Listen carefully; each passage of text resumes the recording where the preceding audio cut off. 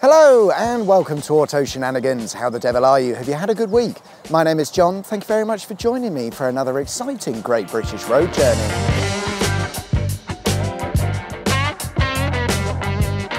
This week we're still in Northamptonshire, which may be hard to believe given my quiet countryside surroundings, but I can assure you it gets a lot shitter later on.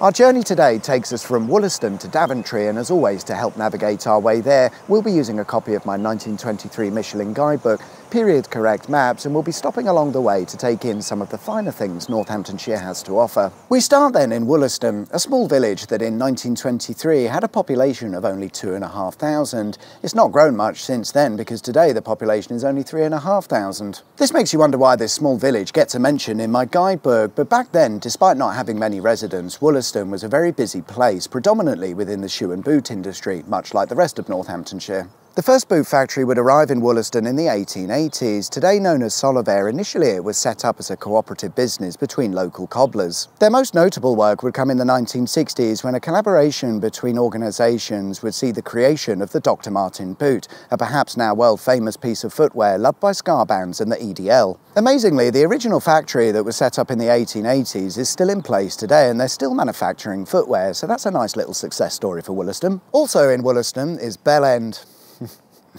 It's a very short road that's named after the Bell Inn, which is an old pub that no longer exists. Surprisingly, my guidebook makes no mention of such hilarities, but it does suggest when visiting Wollaston one might like to take a trip to see Strixton Church. This isn't actually in Wollaston, but whatever, here it is. It was built in the 13th century, but in 1873 it was mostly rebuilt, leaving only a small piece of the original church. It's known as St Romwald's Parish Church. However, looking at some old maps, we can see that it's noted down as St John's Baptist Church. So which is right? It's the first one, St Romwald's. Around the time of the church's rebuilding in 1876, attempts were made to change the name of the church to St John's. An excellent choice if you ask me, but it seems nobody else thought the same, so the name never really caught on and they reverted back to using St Romwald's fairly quickly. Our next destination is Wellingborough, and looking at our old maps, it's a simple drive up the A509 and boom, we're in Wellingborough. Not before passing underneath the A45 though, a dual carriageway that was built in the 1980s to bypass the town. Once you pass the A45, keep an eye out on the right for a lovely structure built in 1886. It's called Victoria Mills, and it's the creation of John Batums Whitworth and his two brothers who set up a mill to make flour. It was actually built out of necessity. Prior to its construction, John Whitworth was already making flour at a mill in Turvey, Bedfordshire, but it was destroyed in a fire, resulting in Whitworth finding the site here at Wellingborough and building a new mill. The site he chose was perfect because it sat alongside the River Nen or Nene, and according to old maps, it was also next to Wellingborough railway station, so shipping things in and out was a piece of cake. In the 1930s, the wheat that they used to make the flour would arrive on barges, and whilst details are limited, I believe it was supplied by the Weetabix company, who set up a factory not too far away in Burton Latimer. My guidebook recommends that when in Wellingborough, one should pay a visit to see All Hallows Church, and we will, but before we do, I've come to the edge of a very dodgy housing estate, of which there are several in Wellingborough, and I'm on the hunt of what's known as Red Well. There it is. When it comes to Wellingborough, the clue is in the name, wells in the borough, and indeed, when it was a medieval town and much smaller, it was surrounded by 5 wells, something that's represented in the Wellingborough coat of arms. These 5 symbols represent the 5 wells that the town was founded on. It may not be clear on camera, but you can see here where the water is coming through the ground. Isn't nature clever? Oh, dogs. As for All Hallows Church, I'd have probably skipped over it since we already looked at a church a little bit earlier, but this is said to be the oldest building in Wellingborough, having been built in 1160. The 160-foot high tower that we see today was added a bit later in the year 1280, but in any case it's several hundreds of years old. Leaving Wellingborough today is a simple matter of jumping on the A45 and away you go. However, in the old days, the A45 as we know it didn't exist. Our route will take us out of Wellingborough via the A5128 and A4500, and the combination of these two roads used to make up the A45 before it was replaced in the 1980s with the current A45.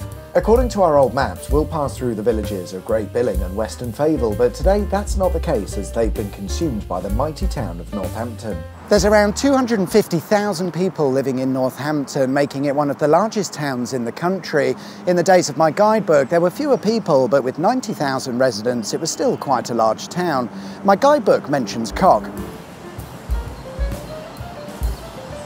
It is, of course, referring to the Cock Hotel and Inn. What were you thinking of? It's found on Queen's Park Parade, but what I've actually come to look at is found outside and opposite the hotel. This is one of 2 tram shelters to be found in Northampton. Between 1901 and 1934, Northampton had its own electrified tram service with around 8 miles of track. Blimey, the sun just came out, I can't see.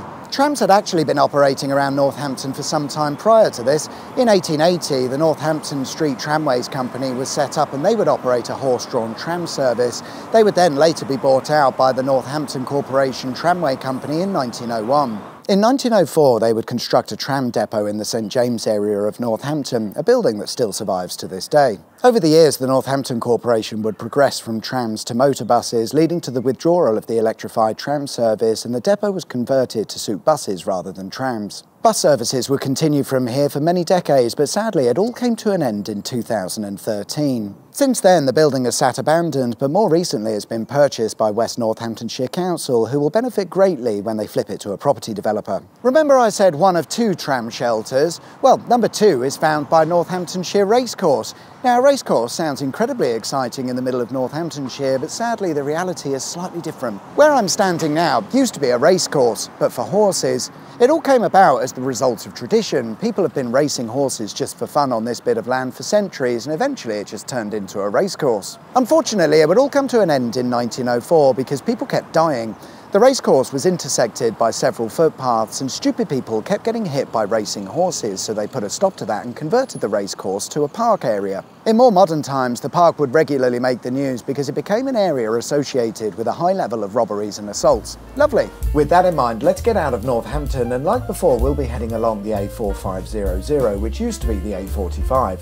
This section of road has been upgraded more recently to a dual carriageway, and in doing so, little bits of the original road have been left over as access roads or lay-bys. For example, Southview. This used to be the main road before any upgrades. It used to run right past these houses and then through the trees along what is now a footpath. If you follow that footpath along for a bit, you might find this abandoned road that we looked at on the channel some time ago.